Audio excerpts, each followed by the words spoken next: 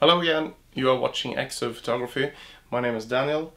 I have been collimating my telescope several times now, as you can see in this video. And today I am going to sum it up for you, going through what each collimator is good at or bad at. So stay tuned.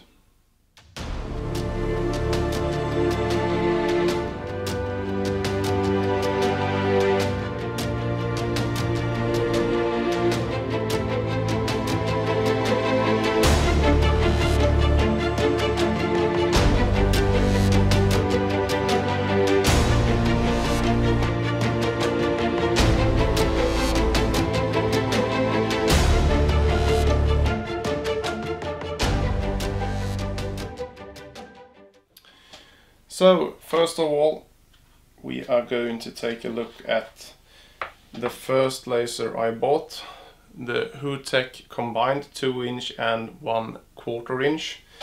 It comes in a nice leather box with some instructions and a hex key for collimating the collimator, which I also have made a video on that you might see here.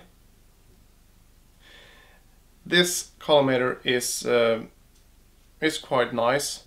It consists of a regular laser, a target plate, what you want to call it. But the innovation Hotech has made is this locking mechanism. So when I am turning this collar, the rubber rings expands and is supposed to center the laser inside the focuser just perfectly, so you don't have to use the thumb screws on the focuser. I have been collimating my telescope several times with this one, and just out of fun I might check the center spot, center the center spot onto the primary mirror, release this collimator and put it back in and tighten the rings once again, just to check if it is consistent, and it wasn't. Okay, so I tried this several times, and each time the spot wandered around a little bit, not much, but way too much to hold my fast Newtonian f3.4 into collimation, or just me relying on the result. So this laser collimator is probably very good at slower Newtonians, maybe f5 or slower, and for visual astronomy. But for me, it's going back into the box after I have been using that and also discovered that the results may vary. I moved on to the Howie Glatter laser, which I also have made a video on. This laser, the build quality is very good.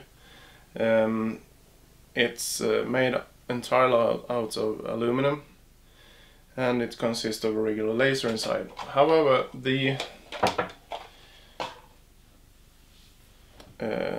you can buy adapters. One adapter is included. This is the 1mm aperture stop, which makes the laser dot even more precise.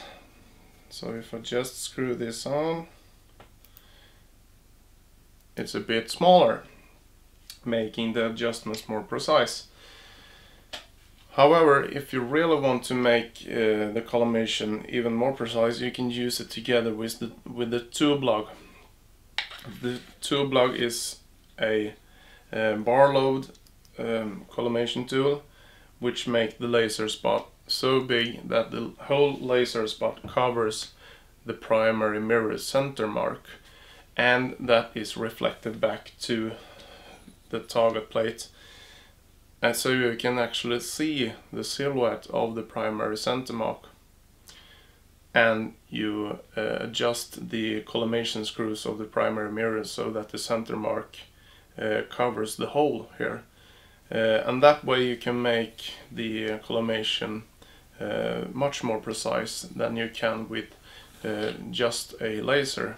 So this combination is just as convenient and quick as the Hotech laser, but it's more sturdy, it's more precise, and also a bit more expensive. But then I took the big plunge, the big next step for me in collimation, and I bought this tool. I can see if I can get the cap off. The Cat's Eye Infinity XLKP-A. This is a kind of an eyepiece with a mirror inside. It consists of two looking holes, one in the center and one offset. The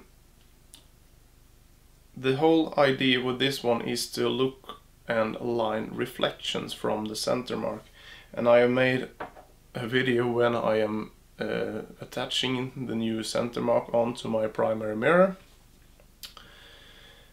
The whole idea is to align the center mark in a lock and key position. It is so precise that when I just nudge the secondary mirror adjustment screws, it is reflecting very nice on this one, so I can get it much more precise than with a Howie Glatter laser. The only backdoor, or the negative, if it is negative, is that you have to take out the primary mirror and attach the new center mark, either the triangle one or the hotspot version, which I went for. But this is making circles around regular laser collimation tools, so I can highly recommend the Cat's Eye if you have a fast Newtonian and you don't rely on lasers. So that's it for now. I hope you enjoy my videos. Please share and like them, and subscribe to my channel so you don't miss when I upload new videos.